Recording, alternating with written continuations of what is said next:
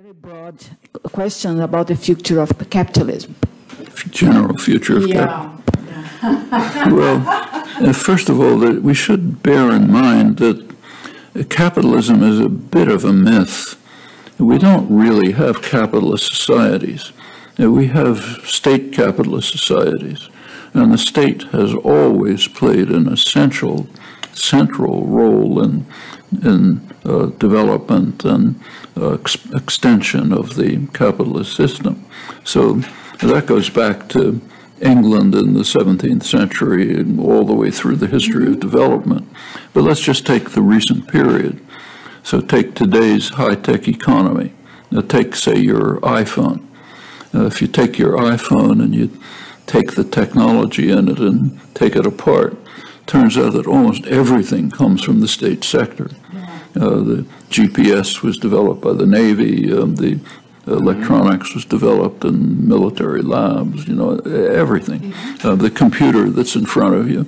The computers began to be developed in the 1950s, actually in large part in the lab where I happened to be working.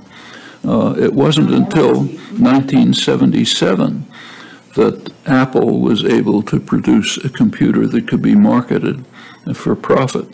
That's after about 30 years of research and development in the state sector. Now, suppose we had capitalist societies.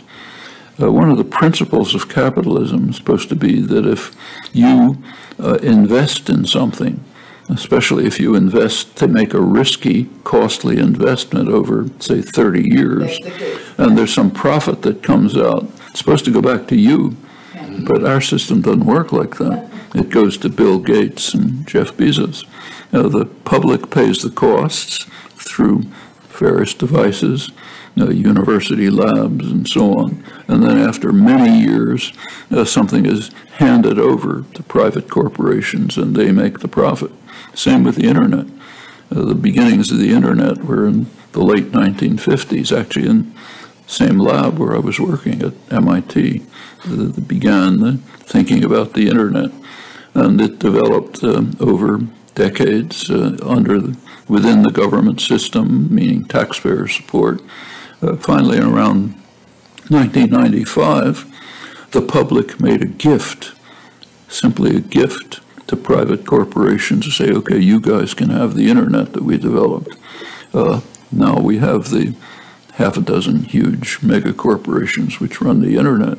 It's a public gift, And in fact, across the board, that's the way it is. The same if you go back to the 19th century, when what was called the American system of production developed, kind of amazed the world. Mass production, quality control, interchangeable parts.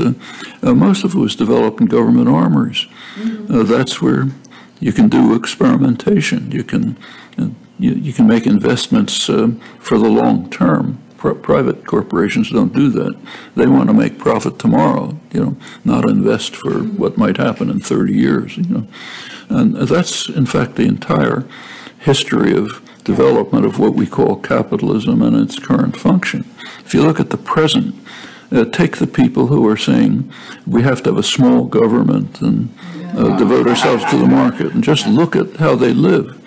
There are huge public subsidies, government subsidies to every major sector of the economy, agribusiness, energy, finance.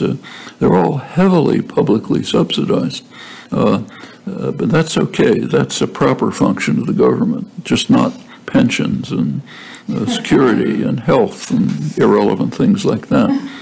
So that's what's called capitalism, but it's a very specifically shaped and designed form of capitalism. So can that survive? Well, it certainly shouldn't survive. And I think that can be changed. In fact, the public wants it to be changed. So again, if you take a look, the United States is a very heavily polled society, mainly because business wants to know what people think. That's important. So we know a lot about people's attitudes. One thing we know is that across the spectrum, people want much higher taxes on the rich. The taxes keep going down. In fact, those results usually aren't even reported. That of the even people who, are considered very right-wing, Tea Party, let's say. If you take a look at their actual attitudes, they're more or less social democratic. People say, yeah, we want a very small government, but we want more expenditures in health and education and support for people who can't feed their children and so on, but just small government, but all the things that a big government does. In fact, even attitudes on things like foreign aid are very interesting. Like in the polls about foreign aid, everyone says it's way too high. We're giving everything away to the undeserving foreigners. And when you ask them what foreign aid should be, this is about 10 times as high as it actually is, because it's these are the results of extensive propaganda systems which indoctrinate people into having certain conceptions. Everybody's stealing from us, the poor are taken away, the government's putting the poor in front of us, immigrants are flooding the country. Take, say, immigration. A huge concern about immigration in the United States, Mexican rapists and criminals. Almost half the immigration is from Asia. Educated, trained people who are being brought in to help develop the high-tech economy. It's about 40% of the immigrants. It's not what people are hear, Yeah. What they hear is something that doesn't exist, Mexican criminals. But it's pretty much the same in Europe. So, for example, in fact, it's very striking. I mentioned the other day the latest elections in Europe were in Sweden a couple of weeks ago, which again, the right wing did get a much higher percentage than everyone wanted, which is a frightening development. But there was a careful study of the rise of the right in Sweden, and what it showed was very interesting and generalizes. Turns out that the rise of the right in Sweden was before the wave of immigrants. It was a reaction of people who were basically cast aside by the abandonment of the social democratic policies as the government, including the social democratic so-called left, began to move towards so-called austerity programs. People, the mass of the population is left out. Some people do fine. They get rich, the elites, as they're called. So what most of the people see is, well, those guys up there are doing fine and I'm left out. So I object, and I'm going to respond by voting for the nationalist, xenophobic party. That was before the wave of immigrants. Once the immigrants come in, they serve as a convenient scapegoat. And so it's their fault. It's not the fault of the corporations up there. We don't see them. In Finland, where the same study showed, there's the same rise in the right-wing parties, but almost no immigration. If you take a look at the United States, it's quite interesting. In the 2016 election, there have been extensive studies of why people voted for Trump. And almost all the studies say it's racism and sexism, which is not false, but the question is, why did these attitudes emerge? And if you look back, they emerge from people who were left out, who have been stagnating for 40 years, even worse, wages declining, benefits declining, organization declining. Those are communities that are ripe for a demagogue who can blame everything on a scapegoat. Racism is there, undoubtedly. Misogyny is there. Xenophobia is there. And it comes out of the bottle when people are angry and resentful and don't know where to turn for explanation for their plight. I think the source of a lot of this is simply the neoliberal policies of the last generation, which were designed. They're not a law of nature, They're designed to have certain consequences, which they have.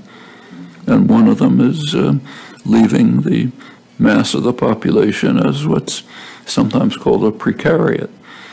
People living precarious existences, no security, pensions aren't coming, no organization, we're a sack of potatoes.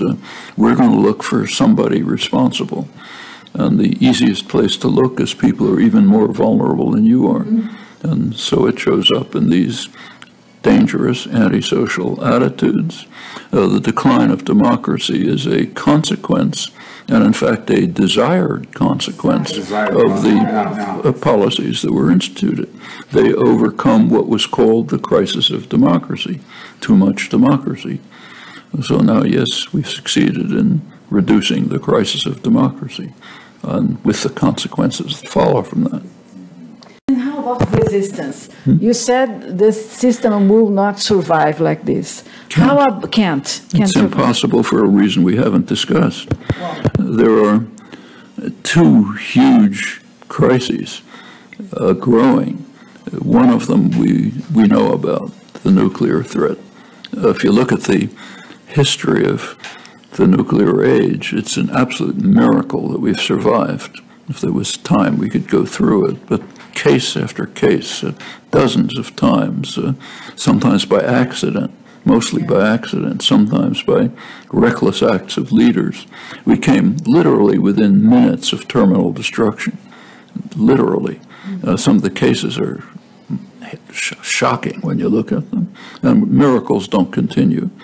So sooner or later, we'll manage to destroy ourselves. The other is global warming, which is very serious. I mean, if the use of fossil fuels continues at anything remotely like the present level, by the end of this century, let's say, we might see sea level rising 6 to 10 meters. You know, you can just imagine what that would mean. Plus what we already see, severe weather, droughts, hurricanes, typhoons, all escalating. And it already has big effects, like the Syrian war, for example. One of its roots is an unprecedented drought, nothing in hundreds of thousands of years of history, huge drought, surely the result of global warming, which drove peasants off the land into the cities, no way for them to survive. It creates a kind of kindling, which any spark will set off. It's part of the background for the conflicts that arose. The same happened in Darfur. The huge drought drove nomads into the agricultural areas. There's also ethnic conflict there that immediately led to conflict and confrontation, ended up with big massacres. These things are not just future. We're living with the beginnings of them. You take a look at Bangladesh, which is mostly a coastal plain. The sea level starts rising. What's going to happen to hundreds of millions of people? If the glaciers keep melting in the Himalayas, the already meager water supply in South Asia is going to be severely threatened. I mean, right now there are several 100 million people in India who do not have potable water. In Pakistan, it's going to be even worse. I mean, we're talking about the fate of hundreds of millions of people in the near future. The rich may think they can escape by going to a mountain somewhere, but that's not going to happen. And the policies that are being pursued are to escalate the problem. It's not just Trump. Take the big banks. You take a look at the J.P. Morgan Chase, huge banks. They know exactly what the consequences are, and they're increasing their investments in fossil fuels. That's the nature of capitalism. Capitalism, as I said, we have a mixed form of capitalism, but there is a market system underlying it somewhere. And an imperative of the market system is that you try to make maximal profit tomorrow, and you disregard what are called externalities, the things that are not charged on. And if you don't do that, you're out of the game. It's part of the structure of the system. So Jamie Dimon, who's a smart guy, head of J.P. Morgan Chase, understands perfectly well the consequences, but nevertheless is compelled by the logic of the institutions to maximize the threat to his own grandchildren. He may not like it. Maybe on the side he gives money to the Sierra Club, environmental groups, but functioning within the system, they're destroying the possibility for organized life. That is nothing that you can put Band-Aids on. This is much deeper. And of course, the Trump administration, it's just by far, we ought to have big headlines in the newspapers every day saying these guys are trying to destroy the possibility of organized human life. And if you think about it honestly, there's been nothing in all of human history to compare with this. Not Attila the Hun, not Genghis Khan, not Hitler. Horrible as they were, they never tried to destroy organized human life. This is something new. There's no word to describe it. Evil doesn't capture it. It's insanity doesn't capture it because it's not insane. It's planned and conscious and part of the very logic of the system in which they work. Now, of course, with Trump and his associates, they're trying to extend it, make it worse. That's not part of the logic of the system. The system could function with, palliative efforts as Obama, in fact, was doing, and most of the world is doing. Not enough, but at least something. But it's a very deep problem. It's like class hatred in Brazil. This is deep. You can't put a Band-Aid on it. It's fundamental things that have to be dealt with. And how about the resistance? Yeah. How about resistance? Resistance, the movements against capitalism, against those things. Do you believe that it's going to That's the encouraging part of the story. Yeah. All over the world, there is resistance, and it's significant. Yeah. So the most popular political figure in the United States by a considerable margin is Bernie Sanders, which is kind of unthinkable in the framework of American political history. It's never happened in American political history that somebody like Sanders could become even noticed, let alone become the most popular political figure in the country. Now just think of what happened. Here's a guy, you have to recognize that American elections are literally bought. You can predict the outcome of elections with remarkable precision simply by looking at campaign funding, executive and Congress. It goes back well over 100 years. Here's somebody who entered the campaign virtually unknown, no media support, barely mentioned. If the media mentioned him, they just made fun of him, no support, zero from any of the funders, no corporate support, no support from private wealth. He even used what's in the United States a kind of four-letter word.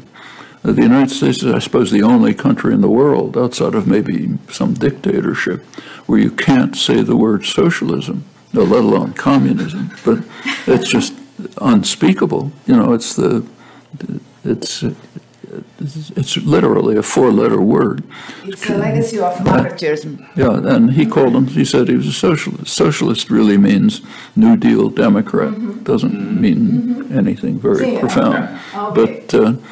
But with all of that, he came very close to winning the nomination for the Democrats. You are for Hillary at that time. Pardon? You are for Hillary at that time. No. No? Not in the after the nomination, yes, but that's not for Hillary. That's against Trump. Okay. That's something quite different. She was awful. But if Sanders had been able to win the nomination, frankly, I don't know what would have happened, because the Republican propaganda machine which had not been directed against Sanders, and which is huge, corporate-backed, fantastic, it would be directed against Sanders. And what you'd start hearing is things about this atheist Jew, communist, wants to destroy everything, a ton of stuff like that. He probably couldn't have withstood it. So it's kind of unpredictable, but that's what certainly would have happened. How people would react to that, you really don't know. It's hard to, you can see it in England right now, the attack on Corbyn.